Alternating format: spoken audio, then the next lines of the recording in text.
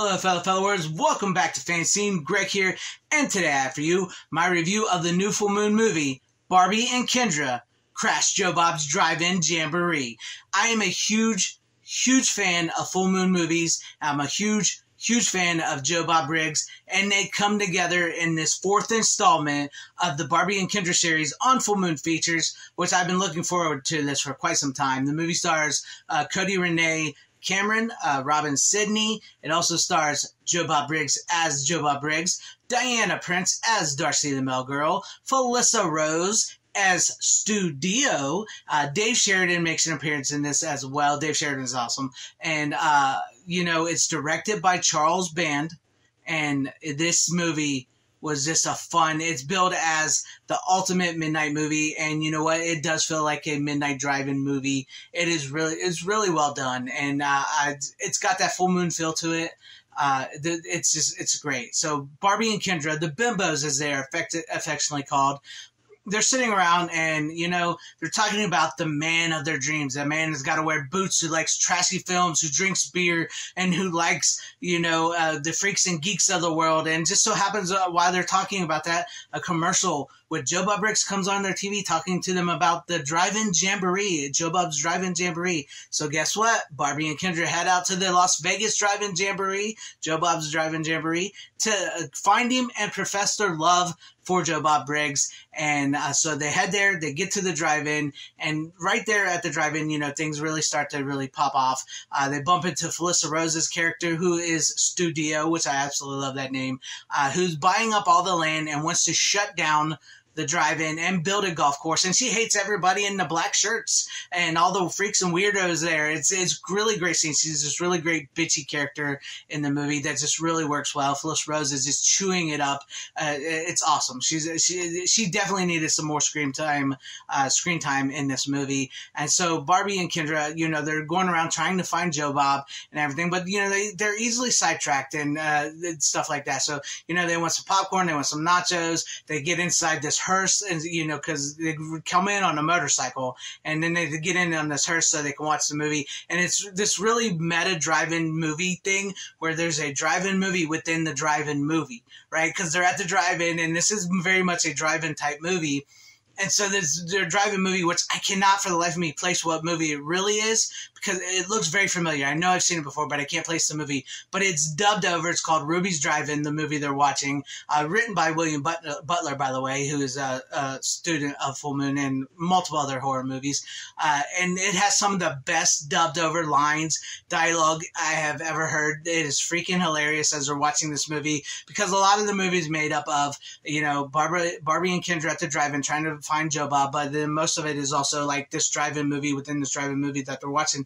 So because it's called Ruby's Drive-In, and they're watching this movie called Turkish Exorcist, which is in turn of the reboot, and it has some of the best lines. Oh my God, the dubbed over lines, like one of my favorite lines was, she's lazy Hollywood movie making has turned everybody's brain to shit, which is great because, they're possessed, and that's one of the reasons. And then, there's this other great line where they're saying, Doctor, what's wrong with my teenage daughter? Well, she spends all day watching her tablet, Netflix, and HBO Max, and Disney Plus, and she even says she likes Book of Boba Fett. There's something wrong with her. So it was really great lines. It was really great dubbed over, and it's really funny. So we cut back and forth between that drive-in movie within drive-in movie, and what Kendra and Barbie's doing. And Kendra and Barbie and Kendra went to inform Joe Bob of what a studio is doing, Felissa Rose's character's doing. And, on the way they bump into Dave Sheridan, and they tickle him, and he's got a great line that says he's got tickle cell anemia, which is great. It's a great line. They have this little fun interaction with him, and he talks about, what he does if he want him to do this, and that. It's a great line. And then eventually they do get to meet Joe Bob, and, they flash Joe Bob. So, if you're looking for some boobs, there is some boobs in this movie. About 8 pair, and 4 of them you do get to see the full boobage. But, they flash Joe Bob, and Joe Bob really likes it, and you have this great interaction between Joe Bob and Darcy with Barbie and Kendra, and they forget what they want to tell him, because they discovered that they're weird, and they asked Joe Bob, "Are we weird?" And Joe Bob gives this really great speech about how yes, they are weird, and he accepts them because we accept all the weird and freaks and geeks and weirdos of the world, the mutant fam, which I love the spirit of that in this movie, which the mutant fam has built up around Joe Bob's The Last Drive-In. It's just like these people who love these trashy drive-in type movies, and Barbie and Kendra are very much welcome into that.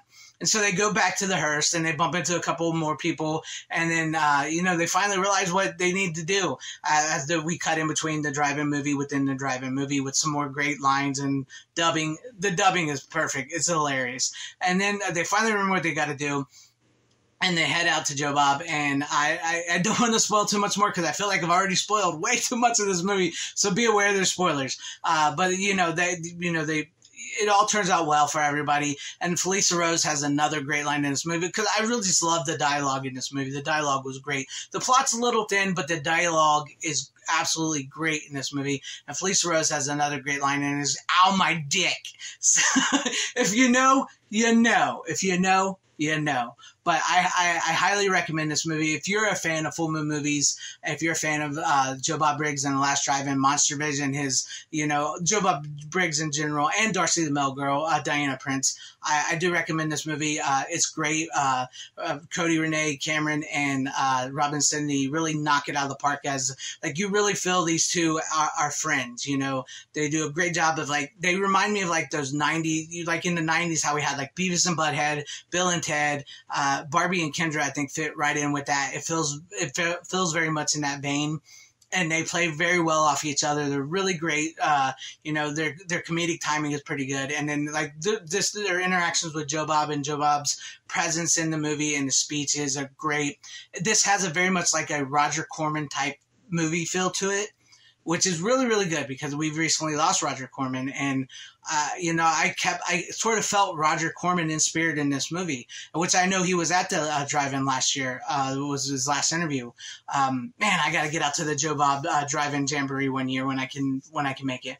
But because this was actually filmed at the drive-in Jamboree from last year, right there, in Las Vegas. It was filmed during that Jamboree, which is awesome. So there are cameos from mutants, the mutant fam, in the movie. So that is awesome. I loved it.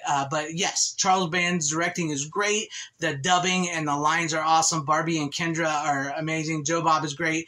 Darcy is great. I love this movie. I definitely think you got to be a fan of these type of movies to really enjoy these movies. If you're a fan of trashy drive-in movies, full moon movies, Roger Corman style movies, this is definitely going to be up your alley. If you're not, this probably won't be up your alley, but it is up to me.